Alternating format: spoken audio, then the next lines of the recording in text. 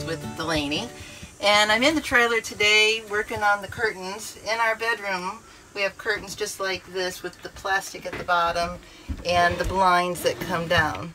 They're really nice out here in the living room, but in our bedroom, when our pillows behind our heads, they squish this back, this gets all at an angle, and then this is just uncomfortable with your pillow and at your feet on the bed. So a friend of ours took their whole thing out in their bedroom area and put up pillowcases that they had put a rod and had pillowcases hanging. Well, I'm going to do mine a little different. We decided to get a pillow sham because we have kind of a woodsy, camping, fishing kind of quilt that we use, and we saw these real cheap at our local Ollie store, and we thought we might be able to try that. Now I just pinned this like this so I could get how much I needed to hang, because we still kept this and we're gonna have it hanging down. So just to give me an idea of where I need to pin, that way I can just sew a line across. And then we have a tension rod that goes up underneath that'll just slide right through, and then we can hang it underneath in the bedroom. So right now I'm just pinning to get them all set the same way.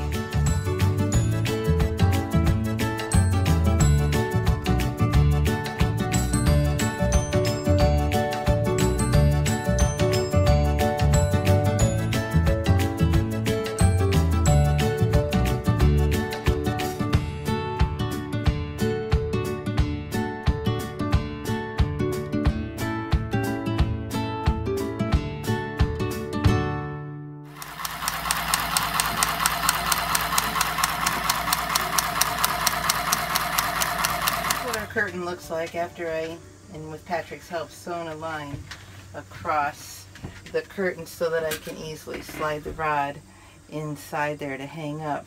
Another way to do it was to get these little clips that open up, and you could easily, this is what my friend that showed me this, put it on the clip, and then they just had a bunch across, and they would just string the rod through those, because they had taken the hardware off of the trailer.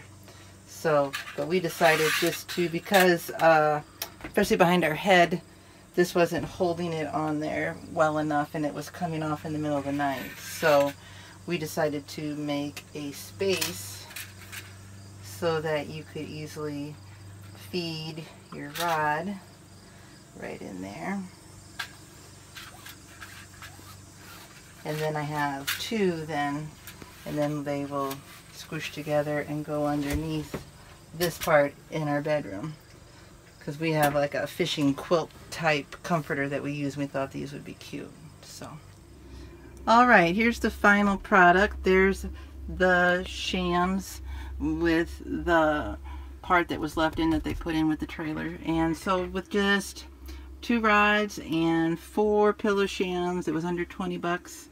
And we have cute little curtains that won't be bugging our heads or bugging our feet when we're sleeping. Okay, so this was just a cheap and easy way to upgrade the curtains the way we want. And this is Patty from Travels from Delaney, and I'll see you on down the road.